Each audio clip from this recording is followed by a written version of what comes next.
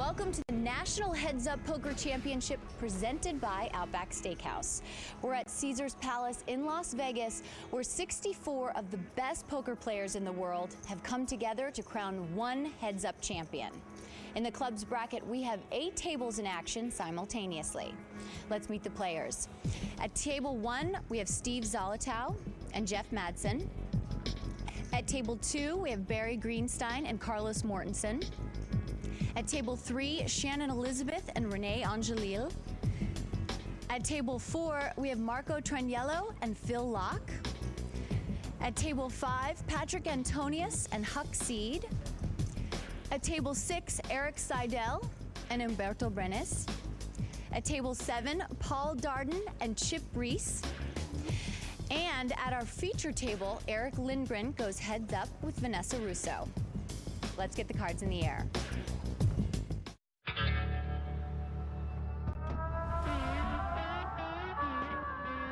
Every poker player has a relatively big ego by nature, and this is a way to sort of be like, yeah, who's the man? That'd be me.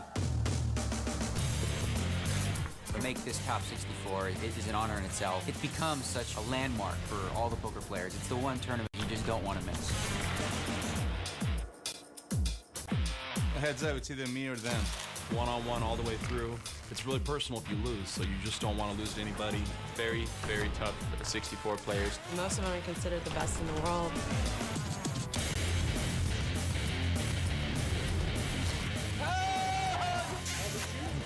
I'm getting lucky, baby. 9. Wow. That's about as good as it's gonna get, right? I'm gonna win this!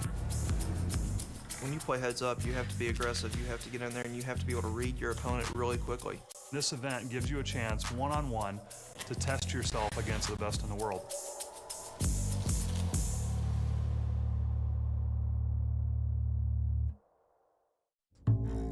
Matt Vasgersian alongside Ali Najad at Caesars Palace, Las Vegas for the National Heads Up Poker Championship. A look at the matchups in the round of 64 clubs bracket as we get you set for high-stakes, single-elimination heads-up, no-limit Texas Hold'em.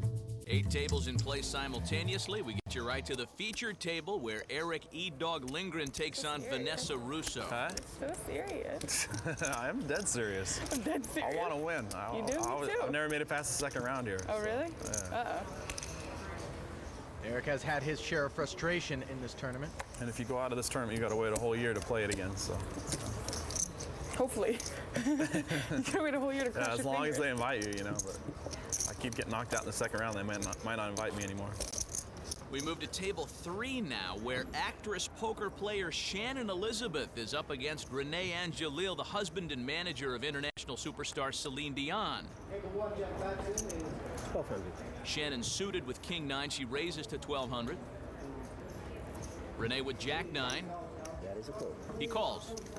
Despite their celebrity pedigrees, both of these two have had their fair share of felt time. No strangers to poker. Oh, look at this flop. Shannon Elizabeth has flopped a straight. And René has flopped enough to keep him in trouble here. An open-ender with middle pair. So René checked. Shannon bets 1200. And that's appropriate. Despite the fact she has such a strong hand, she has to bet here. She doesn't want to let René split the pot in the event that he has a draw to a straight or a flush draw to win it. René's in trouble. He's just raised to 4,200. Come on. And Shannon has moved all in. Actually, she's just put enough money in to cover René. And this is exactly why you don't make that raise if you're René. Just call, see what develops. Now you've given away more chips and you didn't even see the turn. A good early performance from Shannon. Can she continue to draw on her acting experience? There is Nadia, and she just looked at me. James, you're very good in the world history class, yes? I am. Perhaps you could help me with my studies. I'd like to feed all the hungry little children of the world, and much rather help my fellow man than some animal. Oh, get away from me!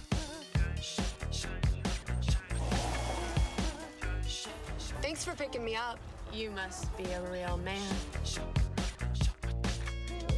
Poker has become such a great side pursuit for so many actors and actresses, and Shannon Elizabeth's been playing a lot, we're told, the last couple of years. Some of these poker players make plenty more than some of the movie stars out there in Hollywood. It is a very lucrative endeavor indeed. 10-6 for Shannon, and big slick for René. He's choosing to slow play it here, keep the pot small. Flop is 5-8-10. Top pair for Shannon. Yeah, and she's got position. Good news for René is he didn't commit too many chips to this pot. René checked and Shannon bet 800. We've seen René real aggressive in this so far. He raises to 2,300. Yeah, I think maybe take a stab at the pot by leading. Hope that Shannon gets away from her hand. If she raises you, maybe muck it, but this is a strange way to play ace-king. Shannon called. The turn is a 4 of spades. All in. All in. And René has gone all in. René's all in. And he did it really quickly, like it was premeditated. I call. Shannon calls. Well, she's got top pair and a gut shot straight draw.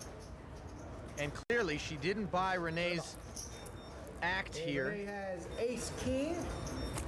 And Shannon has 10-6 for top pair. René will need an ace. Shannon is a heavy favorite here.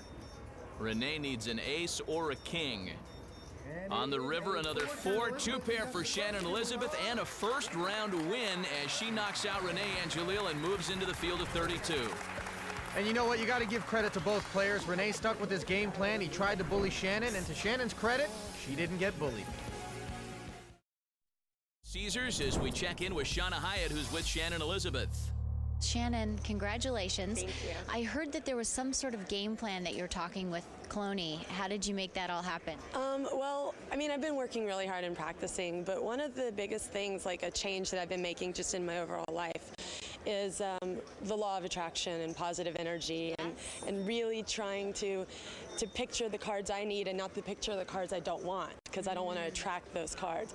Do you think you can carry that on through the rest of the tournament? I'm going to try my hardest, but this was a great start. This was my short-term goal for today, so I'm excited. All right. Well, good luck, and we'll see you in the next round. Okay, thank you. So that's the secret, Matt. Yeah. Tony Robbins, eat your heart out, right? Positive thinking can actually change the next card in the deck. Erick Lindgren on the outback pocket cam with King 3 suited. And Vanessa Russo with 10-4. She checks. And the flop brings 2 pair for Lindgren. Now, Erick didn't have to slow play this with the straight and flush draw on the board. The turn's at 10 of diamonds. It pairs Vanessa's 10. That might be the worst thing to happen to her. Erick bets out. She doesn't have Erick on a king or a jack, and she's picked up a pair of 10s with a diamond draw. The river, a second pair for Russo. Now she's really in trouble. She checks. At 1,200. Erick bets 1,200. Vanessa should just call here. Pretty dangerous board. Raise. Instead, she raises to 2,400, and now the decision lies with Erick. 24? You gonna show me one? That's a minimum raise. She had to raise at least 1,200, given that Erick bet the 12. Unlikely it'll move Erick off his hand, and he makes the call. And Lindgren will drag the pot. All right, first round play continues inside the poker room here at Caesars Palace as we watch the clubs and spades brackets today. And after today's play, the first round in the field of 64 will be complete. Ali, let's talk about the match we're watching now, Vanessa Russo and Erick Lindgren. Matt, not too long ago, Erick Lindgren was an up-and-comer. Now he's got his stripes in the poker world, and it's Vanessa Russo's turn to try to prove herself. It'll be interesting to see whether or not she can measure up to his experience. Great matchup coming on later in the spades bracket. 2 former world champs in Joe Hachem and Chris Moneymaker. Everyone was thrilled to hear these 2 names pulled out of the machine at the pairings party, Matt. Both of these guys have plenty of experience in big tournament play. They've got a lot of heads-up action under their belts. It's honestly anyone's ball game. And right back to the action. Marco Traniello's a former hairdresser, pro player, and Caesars qualifier. He takes on Phil Laak here. And Marco with suited big slick here raises to 1,800. Oh, somebody's going to get hurt here. Phil Laak with kings. He raises it up to 4,800. We call that a cooler. All in. Marco moves all in. Laak insta-calls, turns over the 2 kings, and Marco's got 3 outs. It's only 70-30. To an ace. He can hit hearts, straight. Why can't he just have king, queen like he's supposed to have? Or pocket queens? Don't do it to me. Don't send me home in a body bag. Please, Marco. Give me another chance. Don't do it. He's going to do it, isn't he? Is he going to do it? And here comes the flop. Don't do it, kid. Don't do it. No. 4, Flop comes 4-9-4. No help for Marco there. 88%-ish. Pocket kings look really good. Lock is in the ballpark, 87% Come favorite. on, I never root for myself. Okay, bring the ace. If you're gonna bring it on the turn, not the river. Just get it over with the king. You know, the whole torture on the river, I can't take. Bit of sadomasochism. Phil can't stand the drama. Deuce of clubs on the turn. 94-6. Boy, that's awfully close. The actual Card Player Magazine percentages are 93-7, but that's pretty impressive. Very respectable for shooting out of the hip like that. Yeah, he doesn't need an abacus. 94-6. 5 of hearts on the river, and that means Phil locks kings hold up as he wins the pot. Marco loses the hand, still perfectly coiffed, however.